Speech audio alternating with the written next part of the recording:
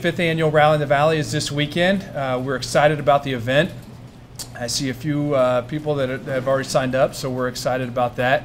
We have some great items this year. We have over 400 in attendance, which is a little addition from what we had last year. We have almost 170 auction items, which the La Buscadora trip is the highlight of the trip, which is a trip up to 8 people. You have a captain, a chef, and an attendant, and you get to travel around some islands. And the neat thing about this trip is we can tie it into the men's basketball trip to St. Thomas next year. And there's a local businessman that owns the yacht. So we were excited about that. We hope everybody's putting their pennies together for that one, because I think it'll be quite pricey. But that will highlight some of our live auction items that we have. Last year we did something a little different, and we had an artist out of Kansas City come in and do a couple artistic paintings that evening. We're going to have him back as well, which we thought was a great addition to the event.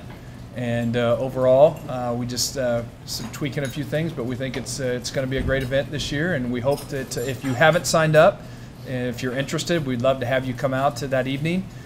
Some of the details for next weekend: the event starts at 5 o'clock. And I was already asked today when the booklets will be out, and they should be mailed here shortly. We're putting some final touches on that, but we typically mail out a booklet before the event to showcase some of the items that we're going to have that night. But event starts at 5 o'clock. From 5 to 7, we'll do a silent auction period.